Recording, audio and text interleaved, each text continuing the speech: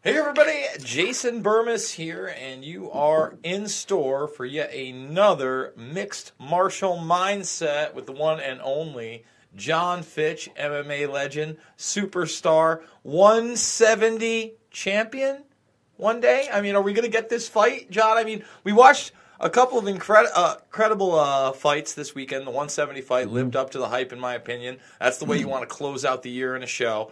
We're going to go over those fights. But is there any word on you and Lima in Bellator? No word yet. It hasn't been a no. So as long as there is not a no, we're still game, maybe. Hey, dude, listen. There's no way it should be a no. We're going to go over the entire card. We're going to go over Covington, and I want to go over something you said before the fights about Covington kind of being a grifter with this persona. And it is a persona, right? Yeah, 100%.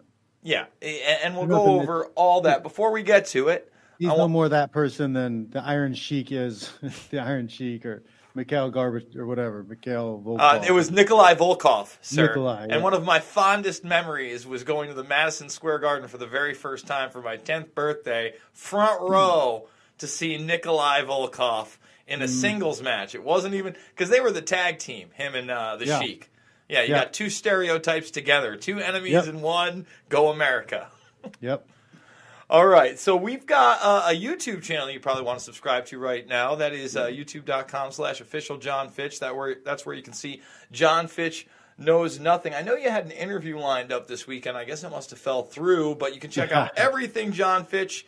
.net right here, including the YouTube, but go subscribe right now. You get the audio podcast of this after the show over at thegruelingtruth.com. And like we said, we're going to get into Colby and all the fights in a moment. But yeah, what happened? You get stiff-armed in that interview, or what happened?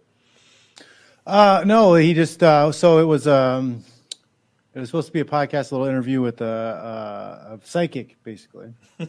And just before, 5 minutes before we were supposed to go live, they reached out and said that they're having some internet problems, which was confusing because he should have seen that coming. Right?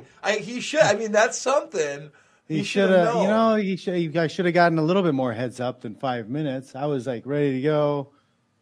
Yeah, because I had retweeted it, and then I left, and I'm like, oh, yeah, that's right, this interview's going on. And I went to click it, and it wasn't there. I was kind of disappointed. But you have been up in the game. You have been doing more interviews, really interesting stuff over there. Mm-hmm. You did recap most of the main card, not any of the prelims. No, I didn't touch the prelims. I did a 5 hour and 44-minute long live stream of the fights, though. Oh, that's right, you did.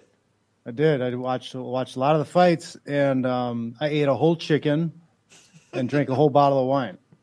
Yeah, you know what? I was wondering, because I was tuning in and out of you. I wasn't watching the whole thing because I was trying to catch the thing, and you were like 30 seconds ahead of me a time. So I was like, I don't want to ruin this.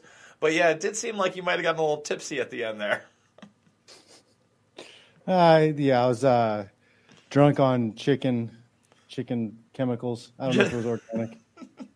Drunk on chicken chemicals. That's good stuff right there. Let's get you in this scene. I forget that I banged that out. All right, so let's start talking some of these fights. Now, I got to scroll down so they can go right over your head. You missed this in the early prelims, but this Soriano guy knocked Oscar Pacheco out cold. Pretty exciting. I think it was I'm pretty sure it was either, what was it? In the first? Yeah, first round KO. So, kind of a banger back and forth, early guys. Fun fight to watch. Jessica Ai, who is ranked, I think, 2 or 3 in that division, she came in 6 pounds overweight, man. Well, I have a book coming out this next year. I'm still working on the title, but it's a weight cutting book. I tell everybody what I'm doing, what's going on with the book. I kind of keep it light and funny. It's going to be a cheap book, like $5 maybe, something like that. But she can get a copy, and then she should be okay. You think that? You would think that. Then we've got Brandon Moreno versus I forget what his name was, but Francais was the end. It was actually a really competitive bout. It was a banger if you didn't get to see it. Flyweights, man. And Marino, he's a ranked fighter. I think he was ranked 5 going into this. He has exciting fights. Even when he loses, he's really exciting. And then this kid actually made it to the prelims. They showed his fight because they're trying to push him. He was on the Contender Series. It was that lanky Chase Hooper kid. He's 20 years old and the youngest fighter in the UFC. You caught that one, didn't you? They did a replay. Yes. They did do a replay, and yeah, he's going to be really tough when his testicles drop. Yeah, but all right. Let's talk about that, though, John. I know, listen. But no, it's amazing. It wasn't like, it's not just, some kid won a fight. He put together a chain of attacks that was not the level of a normal 20-year-old. You don't see that level of chain attacks from the majority of fighters today, right? They just jump into the pocket, close their eyes, and throw combinations. It seems like that's what the majority of people do. This guy, he not only went for like subs and control positions, but he had escape routes and he knew how to get and maximize the potential of each situation that he was in. Like it was just very smooth, very crisp, very high level stuff. The guy's got a very bright future ahead of him. I just hope that he doesn't have shitty people around him that just want to fucking make that money off of him quick and it eats him up fast. I hope he keeps even-tempered mindset about the stuff. Take your time. Don't rush into anything. Don't be afraid to say no to fights. You have a lot of power in saying no. Make sure you're healthy. Make sure it's the right matchups. Like don't fuck your career up because you're trying to take off too much too soon, or you're allowing the fucking promoter to lead you. Yeah, they are not looking out for your best interest in any way, shape, or form. Don't get Sage Northcutted. You know, I mean, like Sage Northcutt, there was a promising striker, good-looking kid, probably somebody you could have pushed. You push him way too far. As soon as he lost to Mickey Gall, that fight makes sense, right? You put that fight in there, I get it. But then you put him in there with somebody like Bob Arena. Bob Arena gives every top 15 guy he fights a hell of a time if he doesn't beat them. So, I just think that you're right. You need to build this guy, especially because he came in there, in my opinion, really nervous. No reason not to. I think it showed, especially in his striking defense. Not that I know that he has a lot of striking offense, but he got clipped a couple times. He looked uncomfortable. It looked like as that first round went on and he was pulling guard, he was getting close, he was doing those, he got a lot more comfortable. But yeah, I mean, he's a big, lanky guy for that. Was he 6'2"? 6'2" for that division? Is he really 6'2"? I think he was 6'2". I think he came in at 6'2". He was I remember looking at him and saying, man, this kid is a giant for that division. And I think he's got a lot of potential. Like you said, let's not rush him. Let's not give him a top 20 guy. Let's give him a guy with 10 fights like he has. You know what I'm saying? A similar record, maybe with 2 or 3 losses. Give him a 7-3 guy. I'm fine with that. Maybe a 7-3 guy that's lost to a top 15 fighter. Make it competitive. I want it competitive, but at the same time, like you said, when you push guys too quick, you get into a situation where they drop so many in a row, and that's it. You don't see them. Their careers, in the UFC or main organizations like Bellator, 3-4 years? Yeah, that's pretty sad. Yeah, so I mean, and it's not even taking too big of fights too soon, but like even fighting too often too soon. Allow your body to heal, let it recover, and then give yourself a time to focus on skill set training, right? Refine your skills even more before you get into the next fight, so that you're a level up. You're not the same person you were. Your chances of leveling up with your skill set, if you're fighting every 3 months, it's hard. Like you need to get yourself to be like, okay, I'm championship level, and then go into that pace. But he's probably got he's got a little bit longer to go to be at that spot. So just chill. You're 20. You don't have to worry about it. I mean, don't even think about, give yourself 5. If you're like, oh, okay, I'm looking for my first title shot when I'm 25. Like, well, all right, let's talk about that quick. You're still a baby, and you've had 5 years to progress into an absolute killer. Well, all right, let's say this. I think around 24, 25, especially if you've been a pro for 5 or 6 years, is really the prime of a guy's career. I know a lot of people like to say it's like in that 28 to 32 range. And don't get me wrong, somebody like a Corey Anderson, yeah, for sure. But I, for one, think John Jones was much more dangerous 7 years ago than he is right now. You know, Thiago Santos arguably won that. I mean, that can also be a little bit of complacency and, you know, all the trouble he's had and time off he's had. Like, well, exactly. I mean, look, not everybody, you were factors. talking 3 months, right? Not everybody's Josh fucking Neer, right? Not everybody's going in there, you know, every few months going to fight whoever, and I get that. You know, and more than likely, if you are that guy, you're kind of end up being a journeyman. You end up being Josh Neer. You know, an entertaining fighter. A guy like me loves to watch him fight. I loved his career, but, you know, was he ever top 15? Did he ever get that title shot? Did he ever make that money in the UFC? No. Unfortunately, he didn't. And, you know, I guess moving on to the next fight, here's two guys that have kind of been those journeyman type of fighters. Matt Brown coming back now. Matt Brown, a real contender at one point, strung together some big-ass victories, but then when he got into that top 5 realm, that was pretty much it. And, you know, I think it got in his head. First of all, it started out with the wrestling. He didn't have that top level wrestling that you needed. He got that fight with Lawler, and I think that was the big difference in that fight, in my opinion.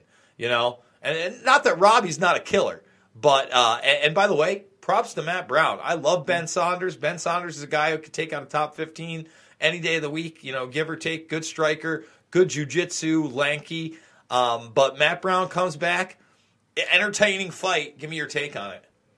You know, it was great. Ben Saunders was doing some really great jiu-jitsu early on, but he got away from, you know, he isolated with the rubber guard, pushed away and created some space, and then started throwing elbows from his back to 3 to 6 elbows, or 3 to 9 elbows. Amazing. He should have kept on that, but he kept chasing that rubber guard, but he stopped striking. He stopped doing any damage. And then he ended up just kind of holding himself in one place. Like, there's no movement, no space being created. He's just holding on to something in desperation, it kind of seemed like. So he passed up on a lot of opportunities to sweep or get up on top or get back to his feet. Chasing, I call it fishing for submissions. Like once the guy becomes aware of what the submission's coming is, like, he shuts down. It becomes very difficult to submit the guy. So if you don't have an exit strategy, a way to get back up to your feet or sweep, you're in trouble. And if you don't have a way to inflict damage from there, also you're in trouble, because then now you're just stuck. You're stuck, and then you end up doing what he was kind of doing, which is looking up to the ref. Hey, there's no action, stand us up. And I absolutely hate that. I hate that that's an actual incentive that we have in the sport, that, hey, if you can stop the fight from your back, you'll be rewarded with standing up. That's insanity to me. Absolute insanity to me. Like, I know you hate the stand-ups. And then the guy on, well, it's not even, it's the guy on top then gets criticized for being slow. Well, like, I'm sorry, same thing with the Randall May fight. She started shutting down on bottom and just closing guard and holding Amanda Nunes in her guard, like trying to stop her from hitting her. Mm-hmm. That's not fighting. You're waiting, you're stalling, waiting for the fight to be stood up. Like, it's not Nunes' fault for not having as much action. It's the person who's stalling, the actual person who's stalling. Punish the person who's stalling and stopping the fight. That's a tough one, though. What do you do in that situation? Do you go back to, like, the yellow card system? I think you have to. I think there's no you either let them sit there and lose on their back doing nothing and make sure the crowd and your announcers and everybody's talking about the person on bottom. It's like, oh, well, the person on top can't get throw any punches because the person on bottom is stalling. Everybody needs to know that the reason there's no action is the person on bottom is stalling, trying to get stood up. All right. If everybody knows that, it puts more pressure on that person. It takes away incentive, because now it's a free ride.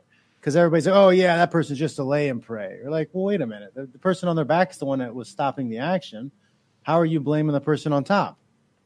Yeah, but then that kind of almost makes rubber guard or something like that useless. Sure, you're stopping the fight and you're moving on. Like you said, Saunders not really going for the submission, but taking away the offense, then you might get penalized. I don't know. I think it's a slippery slope, Mr. Fitch, but you would know better than me. You've been in a lot more guards than I'll ever be in my life. That's what I say. Is like, if you add the yellow cards, you're adding a rule. That's why I think you don't do anything. You don't do the stand-ups, but you make sure everybody knows the reason why this action stopped.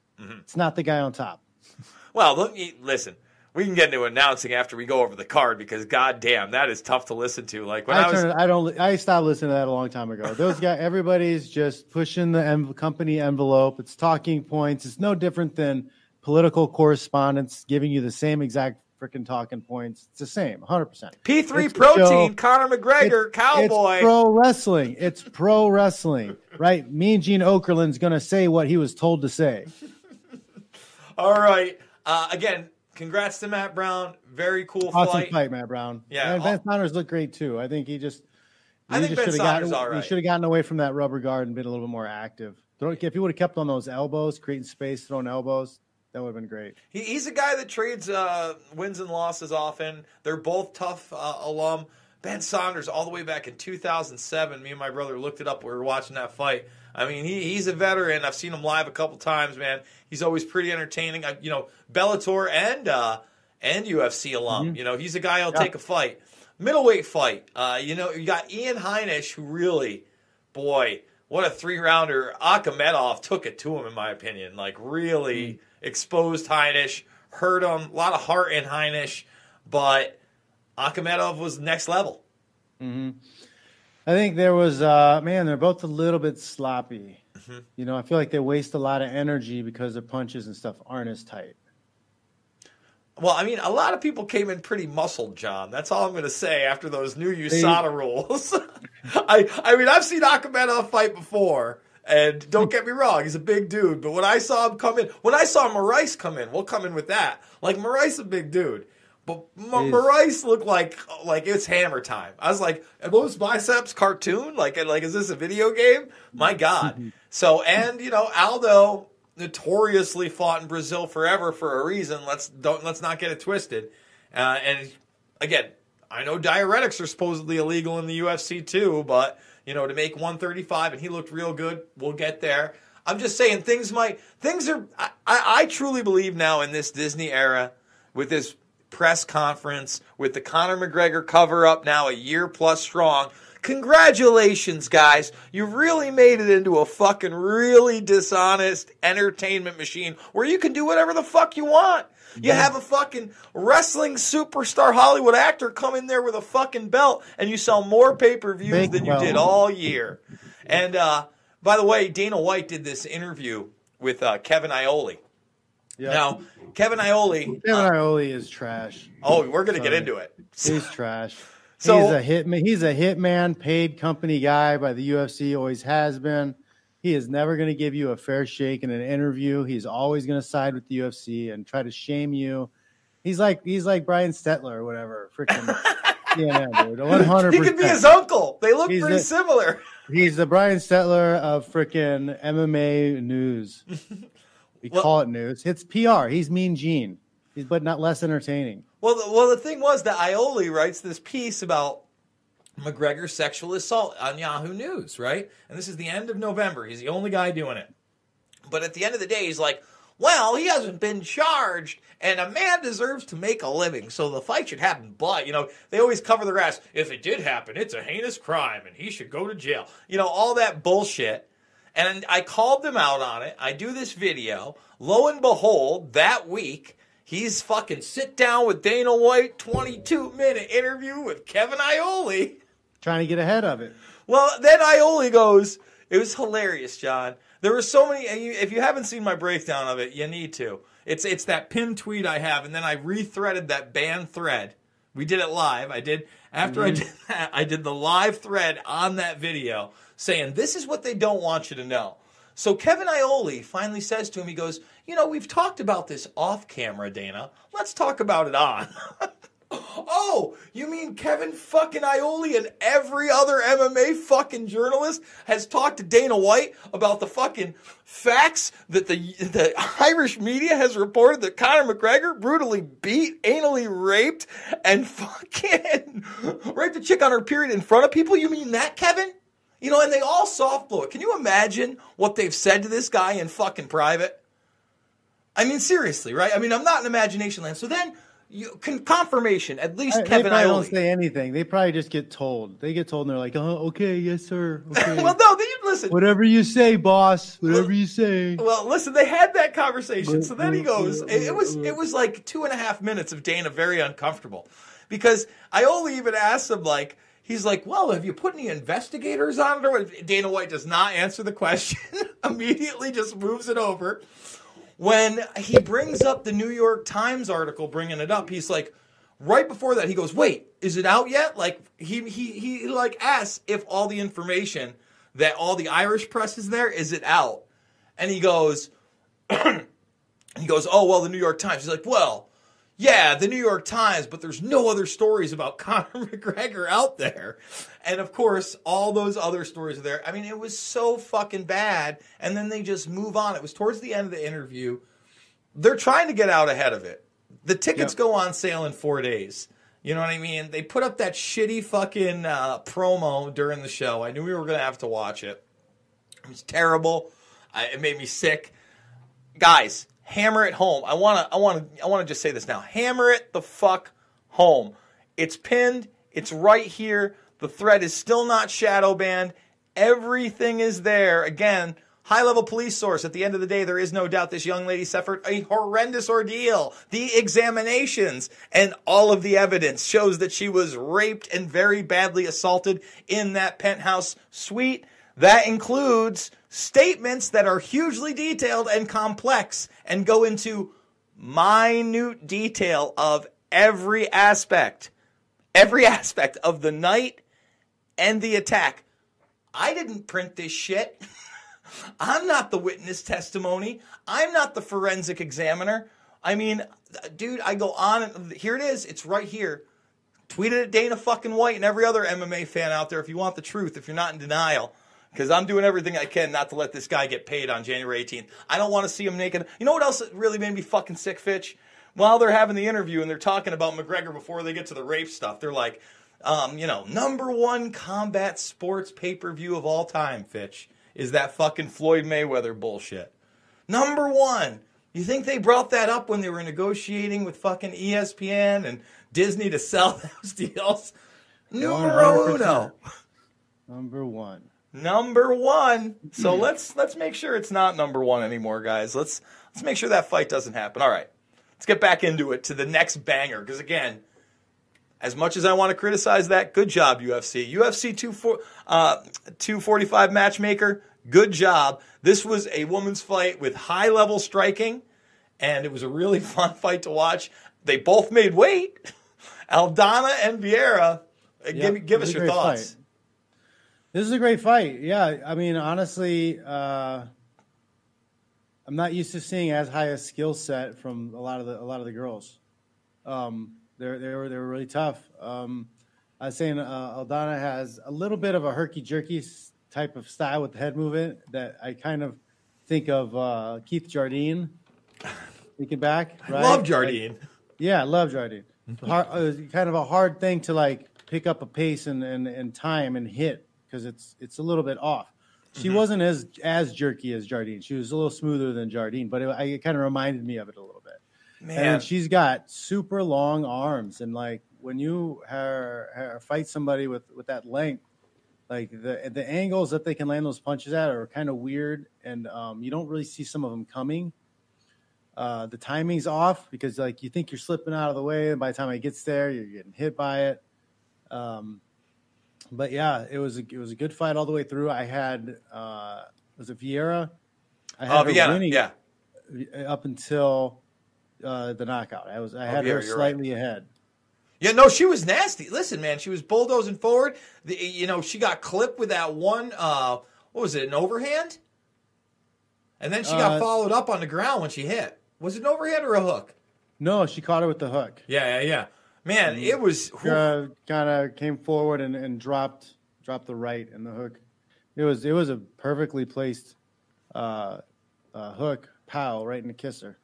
And talking about perfect, right? Can't say much about this 170 performance. Jeff Neal's going to be problems with guys, man. I've seen his wrestling. It's pretty top level. Mike Perry's got a good chin. He usually bangs with people. This one went down in 90 seconds. Could be part of the problem. Could be. Like Could chins be. don't last forever, man. Just because you banged out a lot of fights, there's a good chance your next fight you're not gonna get a bang as much. Well, I'll tell you what. What do you think? Who does Jeff Neal get next? You give him a top 10 guy, right? Who do you give him in the top 10 in the UFC? Probably. I'm not all that familiar with everybody in the top 10, other than I'm pretty sure I can beat them. Somebody posted the top 15 the other day, and I'd mentioned that I'm an old fart and I could still beat all those guys. Well, you know what, John? We do it live here sometimes. So top 15 UFC welterweight. I'm sure Cowboys rank somewhere in there. I'm sure these in the deal. Let's see. Everybody got to see that I spelled welterweight wrong. That's me. All right. So here's all the rankings. Where are we at? Those are. Why would you have pound for pound right there? Get that garbage out of here. I don't need to see that right now. All right, so at the bottom, Neil Magny. If you haven't had 20 fights, you don't belong on a pound for pound list. Yeah, Jeff Neal's already at 14. Magny doesn't make sense. Luke's tough doesn't make sense. Gilbert Burns, I almost think that's a gift putting him at 12. Lawler, that's a fight you can sell. Boy, I don't know if Robbie Lawler should take that fight. Like, that's Robbie, how many bangers you want to do before it's all over, bro? Well, they might put him with Lawler because he's been fighting a long time. He might make too much money. They might want to get rid of him. And you know what? It's the tail end of his career. Yep. It's a payday. They get to build a name off of Neal. Lawler's a big name, and it could be a big fight. Like, Lawler's not laying down for anybody. To me, Pettis, you can also sell. That makes more sense to me. Even though Pettis lost his last fight to Diaz, I believe it was, right? Did he have another one after that? Not that I can recall. Yeah, How many fights has he had at 170? What's that? I think Diaz was either his second or third fight at 170. He had an impressive first fight at 170. I forget who he took, but he took a legit guy. He should be ranked. I'm down with that. Nate Diaz isn't fighting anybody for less than $1 million, so I'm sorry, Jeff. You're not getting that fight. Stephen Thompson won his last fight. That's the fight I like. I like either Ponzinibbio or Thompson for this guy. He says he wants 2 or 3 more fights, which I think is right before he goes to the top level. I think that Stephen Thompson is a good one because he's probably tailing off on his career, has not fought as many wars as Robbie Lawler, and his striking style is something that could maybe give him problems. I don't know. What are your thoughts on that fight? No, I think those could be good fights. I haven't seen Ponzinibbio fight. So I can't make a judgment on that. But yeah, Wonder Boy, that'd be fun. Lawler, yeah. Well, they don't want to give him Damian Maia because that could just end Jeff Neal's train like it ends so many trains. Like, yeah, it's true. Yeah, they're probably going to steer clear of a wrestler that could beat him in a takedown ground and pound fashion. No, it makes more sense. I think that, he gets through Thompson and then maybe Dos Anjos doesn't fight or that could be a good one. Yeah, Dos Anjos. Yeah. Well, again, if he wants 2 or 3, Stephen Thompson, Dos Anjos, champion, that makes sense to me, UFC. I mean, I'm no Joe Silva, I guess, but you're way too tall. You're like at least twice as tall as him. Am I really? Because I get hassled about my height all the time, John. He's like 4'1" with the 4-inch lifts. All right, and into the main card, which was juicy. It was fun. It was good. You had, you had Faber versus Jan. Jan's a serious dude. He looked really good. He came in, I think it was almost 4-1. But hey, Faber looked. I'm not shitting on him. He looked good, yeah. I don't. As far as performance goes, I think he looked good. I think he looked a little bit tentative. He was running in a little bit, but it's kind of his style a little bit. Mm-hmm. But I would like to see him try to clinch up, try to get in on the leg, try to because he's got a powerful stand-up fighter like Jan, get him tired. What? It's not does even Faber about the retire takedown. after It's not this? even about being on top. It's about making him pummel, making him work, making him fight, and blowing his arms up. So it's harder for him to be as quick and fast with a lot of those punches. Power is going to still be there, but you can get him to cut back on the volume by clinching him up a little bit. I mean, again, Jan, I think he's top 5. I think in that division, bantamweight, Moraes can knock anybody's head off in the first 90 seconds to 5 minutes of a fight. he seems to slow down because he wants to go for it. I mean, we'll get into that fight in a second. Cejudo is making money now. He's not giving anybody a fight he can't sell, in my opinion. In fact, I hear he's talking to the WWE, which is funny because Cejudo's what, 5'2"? Yeah, you know how to talk. So that could be actually some kind of funny. That could be funny. Him in a tag match with the Big Show. You know, make him wrestle the biggest guy they have in the organization, the tallest, biggest fucking dude they can get. That would be fucking awesome. I don't even like pro wrestling, but I know that would just be awesome. Just bring in Thor Johnson or something like that, or the Mountain. You know, so bring in some giant. With Faber, one, I'm glad they didn't interview him after the fight. I'm sick of them ever interviewing these guys that get knocked around or KO'd after the fight. I'm glad they didn't. Does he fight again in the UFC? I mean, you'd think he would because, again, this is a top 5 guy. He looked pretty good against him. There were moments where you could have said it looked like he could have won. Or does he hang it up now? I mean, he's 42? 40, I thought. Is he? Uriah? I'm pretty sure. Are you sure? He's a baby. He's a baby? No. Fitch. Pretty sure Uriah Faber is 40 years old. Uriah Faber. Let's see what we got for the Fabes. Oh, he's 79. He is 40. He's younger than me. Oh, no, he's a little old. He's 2 months older than me. God, that's scary. I remember the graphic. I saw it somewhere. All right. So then, moving on to the Moraes-Aldo fight. First of all, did you have it for Moraes? Did you have it for Aldo? I thought Moraes did squeak out the win. Mm-hmm. I think Aldo very easily could have won the fight if he would have thrown some freaking leg kicks. What the hell? Jose Aldo and no leg kicks. What bizarro land world are we living in? What happened? Especially in a situation when you have a guy who's using a shitload of a lateral movement back and forth and back and forth. When they're moving that fast back and forth, they have a harder time checking. It's harder to check when you're moving like that. Why isn't he just chop, chop, chop, chop? Make him stop moving back and forth. Like, he ended up chasing him around the ring a little bit because of that. And then he's walking into punches. So I think Moraes squeaked that out, yeah, but I'm really surprised at how well Aldo did and how good he looked at 135. Like, the first couple times he got hit, I was like, oh, like, because usually sometimes you cut the weight and the water is too much and your chin goes. Like, there's not enough fluid in your brain to keep you from getting the lights turned out. But he took that head kick. He took some big shots. He took huge shots in the first 90 seconds of that fight. Holy Christ! He's like, all right, I'm here. Let's go. I'll say this: it'd be great. I think that was what he was missing was the leg kicks. I think if he starts leg kicking Moraes in that fight, he comes out with the victory. At 33 years old, he's younger than most people think because he's been around forever. Yep. And the other thing about that is it does seem like it's the Wild Wild West again. However he made that weight, he didn't look bad. Whatever he did, he didn't look bad. Like you said, he took big shots.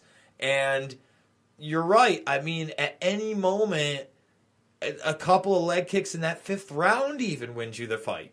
Right? I'm sure some of those judges had to have it 2-2. Was it a split? It was a split, right? Was that the only split or no? Or am I wrong? Am I imagining that? I remember the score because I wasn't listening to the. I couldn't hear it. Oh, that's right.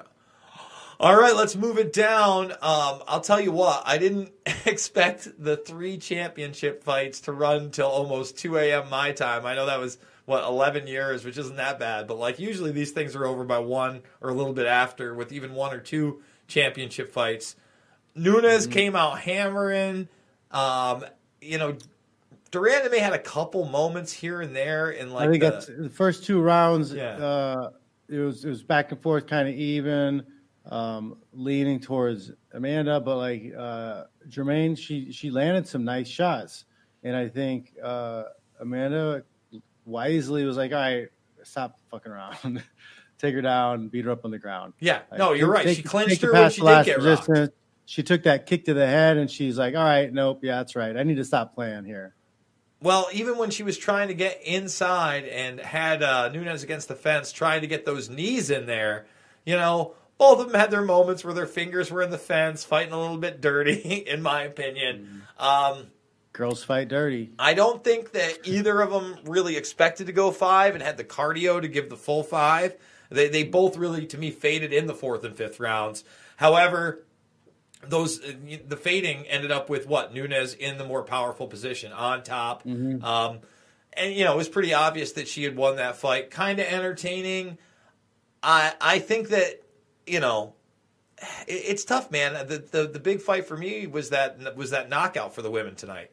And how many of these fights really feel like top-level fights? Even that one, which is billed as one, in a 5-round fight, was it? It's no Shevchenko, you know what I'm saying? It's no Valentina. Like, I expect that woman could take 5 rounds to anybody. Well, I don't understand anybody. In a title fight, you're taken down and you're not fighting to get up or sweep.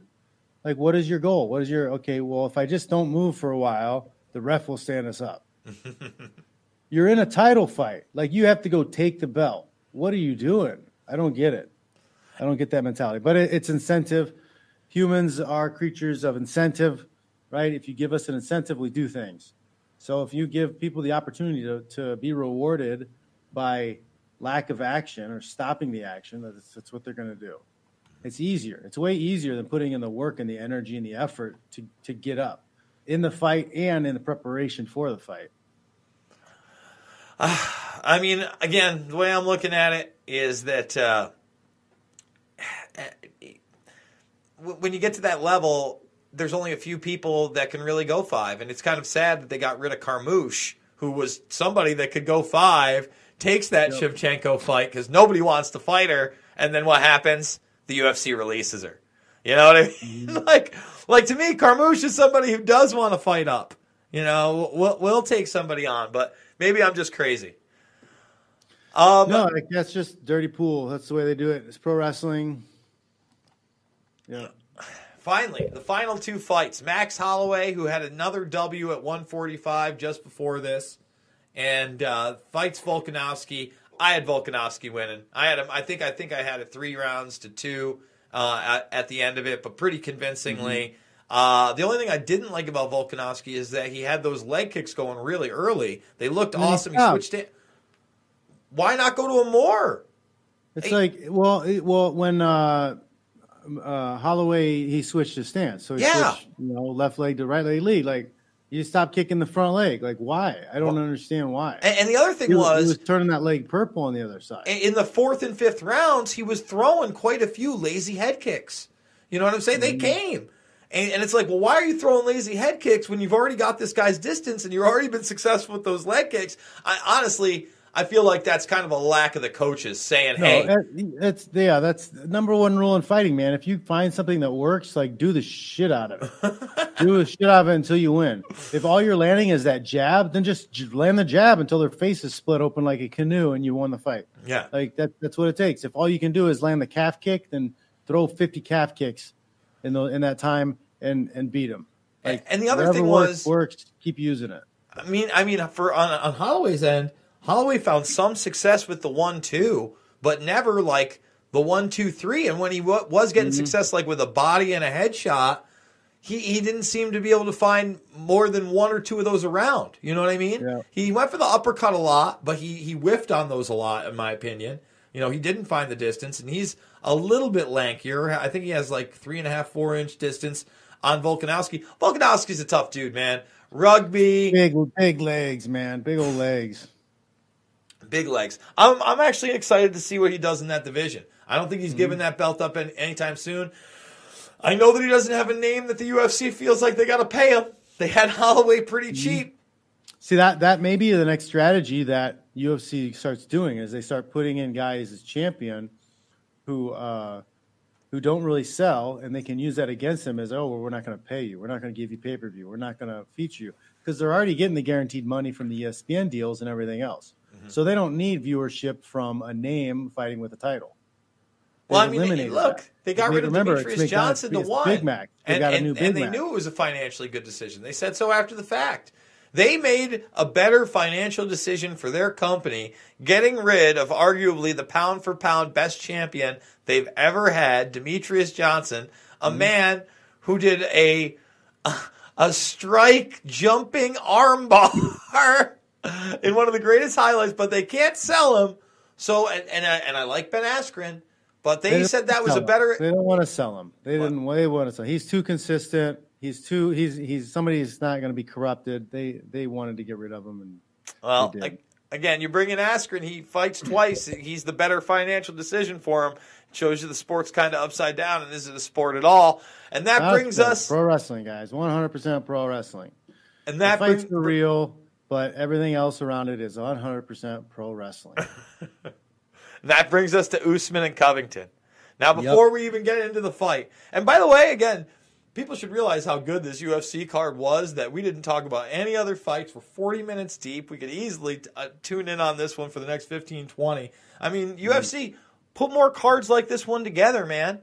And then maybe you'll have less people bitching about the fact that you have it on ESPN fucking Plus and the prelims are on ESPN 2. So if you don't have a cable package and you still pay you fucking $65 for this stupid fucking thing, I can't watch 6 of the fucking fights? Like, are you out of your fucking mind, UFC? Like, what the fuck, man? Excuse me. Like, seriously, you want $65 fucking dollars, but I gotta have ESPN 2 on top of it to enjoy Matt Brown, Ben Saunders. Right there. Right fucking there. That's incredible to me. And that's what, if anything killed boxing, it didn't kill it, but made it take a dip for a short period of time, it's the paywalls. 100%. It's the paywalls. Putting everything on pay-per-view instead of letting the big fights be accessible free on NBC Sports like they used to be. Paywalls. Paywalls kill things. Well, they're trying to kill it. So, before we get there, I want to point out to everybody that, where is it, the Covington thing? I know, here it is. So, right before the fight, pros react after Colby Covington admits that his UFC personality is an act. And let me just read this for people. All right?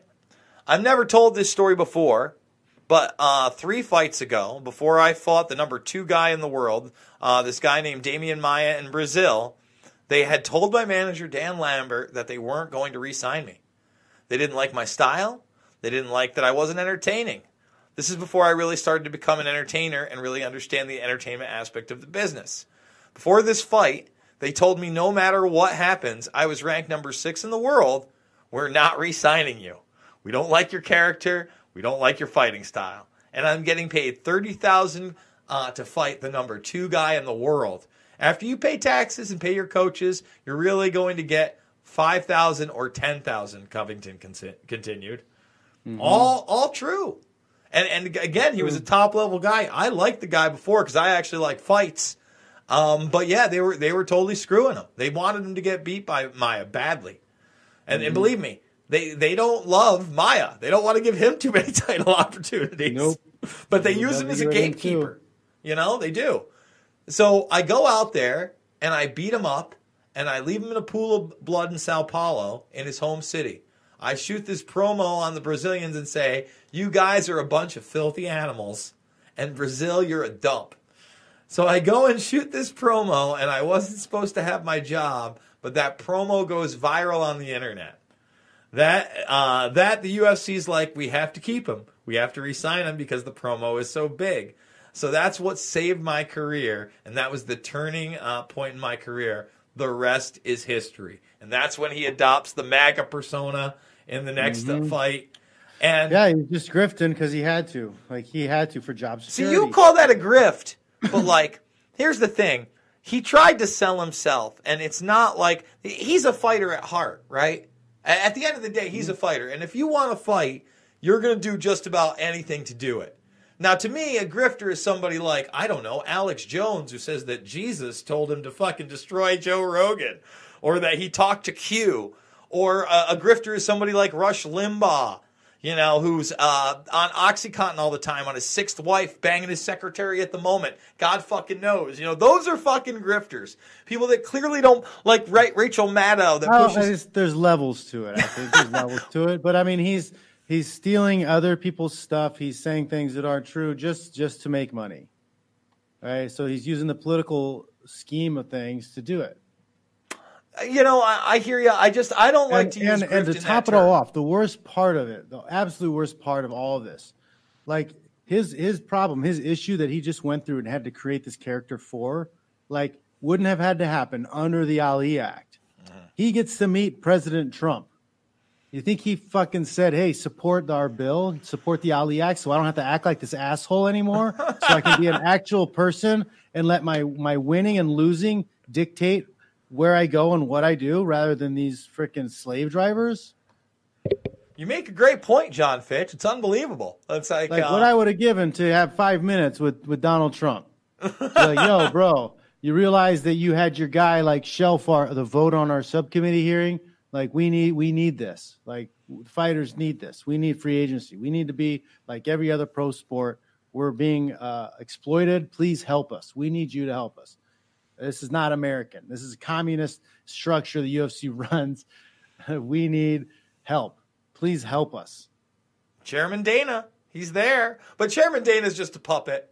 Just like Chairman Mao was just a puppet of the Rockefeller Kissinger. Yeah, it was the mafia-owned Fertitas. Now it's that's the real mob. It's Disney. Now it's the real mob. Yeah, Disney and WME. Yeah. The guys who covered up for Harvey Weinstein. Mm-hmm. Oh, well, we haven't talked about. Well, let's talk about this fight, and then we can talk about how, I told you, dude, he walked, and you know what? He didn't pay a fucking dime out of his pocket. Yep. Not a dime. He might have made money, bro. Like the insurance probably paid it off. Yeah, unreal. All right, so Usman Covington, what a fight! What a fight! I think that the wrestling. I mean, my opinion for a title fight at 170, meh. These are the best two guys you got. Meh. That's my comment on it. John Fitch shooting on both these guys. What do you guys think? Let's cut this up and throw it all over. But like, that's more of a knock at the UFC. Mm-hmm. You're like, there's your Big Macs. All right, that's Big Mac. That was a Big Mac championship right there. All right, so the fight itself, I have Covington in the first two. I had him in the first half of the third round until he started getting tuned up in the last 2 minutes, especially the last 30 seconds. That last punch really, that was a driver. Something happened in the third round, and his speed, output, everything changed. I don't know if he started the third that way or he got hit with a body shot, but something shifted in his output in the third round, and it just started to go downhill from there. But I also, in the fourth round, man, I had him in the first few minutes. I thought in the fourth round he was winning that fight. In fact, again, you weren't listening to the commentary, but like I'm listening to it, I already got it 2-1 Colby, and I'm giving it to him 3-1 in the first couple minutes because I think he looks nicer. And then all of a sudden, the last 2 minutes, don't get me wrong, Usman put it on him, and it was 2-2 going in. And then I'm like, even if you do give Colby 3-1, and he survives, it's a 10-8 round, and then it looked like a 10-7 round, and then, Goddard called it. I think it was the right move. I mean, it's a championship fight, though. It's tough. I see both arguments. Like, he probably would have lost anyways if you let it go. Yeah, but do you let Overeem, take another shot with fucking 3 seconds left after losing his lip? Well, I mean, that's a lip. That's a big giant cut. That's different. That's different than like, he got dropped, but he's still in on a single leg. He's still fighting back. He's still defending himself. He's still moving. I'll say this, it reminded me a little bit of Frankie Edgar Maynard fights 2 and 3, but those when Frankie was on the wheels and grabbing at the ankles and things like that, that was in the first round. It wasn't in the fifth. And I want to say, I'm not sure, it also kind of reminded me of Mir versus Nogueira, where Mir ends up fucking one of my favorite fights ever, ends up breaking Nogueira's arm after almost getting clean knocked out, and his head is like literally in his ankle, shooting on an ankle. But again, it wasn't the fifth round. I want to say that happened either in the first or second round. So, I don't know. I didn't hate that stoppage. I understand Colby Covington hating it. He wanted to go out cold. He already had thought he broke his jaw in the third. I guess we later found out he didn't.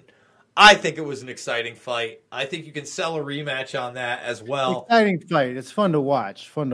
But yeah, that's what I'm mad on the. Does Lima beat both those guys? What's that? Does Lima beat both those guys?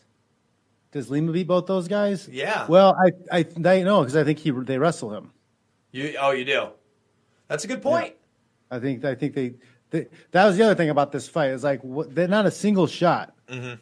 Like what were these guys told in the back? Seriously, John Fitch. Not even a single fight. Like, I'm not saying there was direct, hey, guys, keep it standing. But there's like incentives talked about. Like, they see guys get bonuses. They see guys get, that wasn't a normal fight for them. What fight have they fought where they never tried to clinch or take a shot? It's weird. It's weird. I don't know. Opinion. They call me the conspiracy theorist, guys, but I don't know. John Fitch with the conspiracies behind the scenes. I got my tinfoil conspiracy hat for Christmas. Put that on. Right? So I think it's very fishy that there was not any fights. Maybe the aliens came and talked to Dana. The aliens that live in Dana's butt came out and talked to them and asked them to just stand and trade punches the whole fight. I'll give you a conspiracy theory, Fitch. You might like this one. So, you've been keeping up on the impeachment hearings, I'm sure, correct? Loosely. It's just so annoying. Nobody even cares. Like, nobody even on the Democratic campaign trail is talking about it. If, like, the people who are running against the president aren't even bringing it up, you know it's bullshit. Everybody knows it's bullshit. Well, it is quite the bullshiz, but as you know, there was a name of a certain whistleblower that you were not allowed to say. Voldemort. We're not allowed to say his name. Now, you know what I'm talking about, right? I think I saw a video you were doing. Yeah, so Louis Gohmert, a member of Congress, I didn't even say the name in the video. I refused to say it. I simply played the clip of him listing supposed whistleblowers that were supposedly going to be the witnesses that he wanted to interview. Joe Biden among them. And then Erica, Kara, can't say the next part of the word, and I won't say it. I don't want mixed martial mindset to get the ban. So all of a sudden, YouTube has now locked it. I can click away. I can't do anything about it. The funny thing is that it was actually monetized after being manually reviewed. This is one of the videos that has a nice little green arrow on it. So it's okay to monetize this video. It's just not okay to watch it anywhere, and it's been locked. And they said it was because I had misleading tags in the video. There aren't any tags in the video. I'm waiting for a response from YouTube. I just don't understand where we live in a world where I can't even... Can you re-upload it? I mean, I could probably re-upload it with like a chicken sound where he says that name, but doesn't that prove my point? I literally named the video, John, when it went up. I go... It was Louis says the forbidden name at the impeachment hearings. What will happen to this video? And it was live for about 36 hours. It's such a crazy thing that, we have this witness, and this witness is a person, but no, we're not. No one's allowed to say their name. And like real whistleblowers get out all the time. It's like the Canadian girlfriend. It sounds like the Canadian girlfriend. Like, oh no, you can't talk to her. You can't talk to her. She's busy. Oh boy. JohnFitch.net is the website, guys. You want to go subscribe right now to official John Fitch. Tell us about John Fitch Knows Nothing this week. What do you got planned? Man, I'm going to try to get the psychic on again this week. Let's see if that works out. But I got some. I got to come through some topics. I got stuff in my phone that I save, things I want to talk about. So I'll pick one that I want to talk about. Yeah, I want to go through that Michelle Obama comments, and Obama made some comments today about women just being better than men and women's friendships being better than men. It's just, it's interesting. Well, there's no way that Obama could be a closeted homosexual. I mean, that's not a possibility. I can't imagine. That sounds like a Jason Burmas conspiracy theory. I mean, no, I don't know. Anyway, Stephen Chase, thank you for the super chat. Says free Assange. Yes, I've done some stuff on that. I want to remind everybody you can listen to this. If you missed any of it, want to listen to it on MP3, it'll be up at thegruelingtruth.com tomorrow. You can please, right now, go to @JasonBurmas on Twitter. Listen. Not asking for a handout. I'm asking for a retweet to make sure somebody who may have violently raped somebody, violently anally raped somebody, choked somebody, gotten bit by that human being. Punched an old man. Stop them from making $500 million.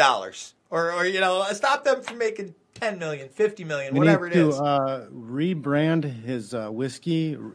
Instead of calling it Proper 12, we'll call it Rape Juice. I mean, John, don't you know what the new terms of service say on YouTube? You could be harassing somebody. I mean, listen, again, I think that, you know what? We should have a competition, John. We should start taping ourselves, punching old men in bars in the face randomly, and see how much it costs us. I think that might get me the fight with Lima, maybe. If I rape somebody and punch an old man at the bar, you think they'll let me fight Lima for the title? I think, in Ireland. Yeah. So go give this a retweet, please. What a Tweet it at world. Dana. Tweet it at Connor. Let them know that you know that we're not going to stand for this. There's no January 18th fight. Remember, they're going to try to put tickets on sale on the 20th. Guys like Harvey Weinstein, they walk away. The Me Too movement was a joke. $25 million of insurance later. He's an old man. Remember I talked about Dennis Hasser being an old man in a wheelchair? And then what happens last week, John? He's an old man on a walker. Oh, he can't walk anywhere. Meanwhile, there's photographs of him the next day. They're trying to get sympathy for him. And fuck off, these people. Fuck. the poor rapist. Oh. Guys, he just cornered a woman and jerked off into a plant. He can hardly sexually assault anyone anymore. What do you mean you can't rape a woman in Dublin? It's an Irish handshake, for Christ's sake. Oh, that's what we do here. We call it the Connor.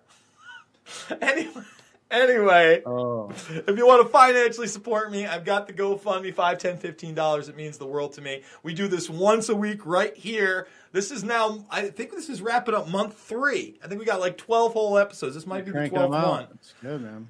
And I guess next week will be the Christmas episode, John. So make sure to wear a Santa hat and maybe something ugly. I'll make sure to do the same. I'll be here with balls on. Or bells? Sorry. Here with bells on.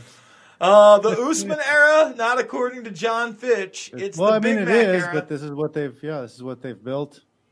Okay. Big Mac era. All right, guys. Later on. Big Mac era.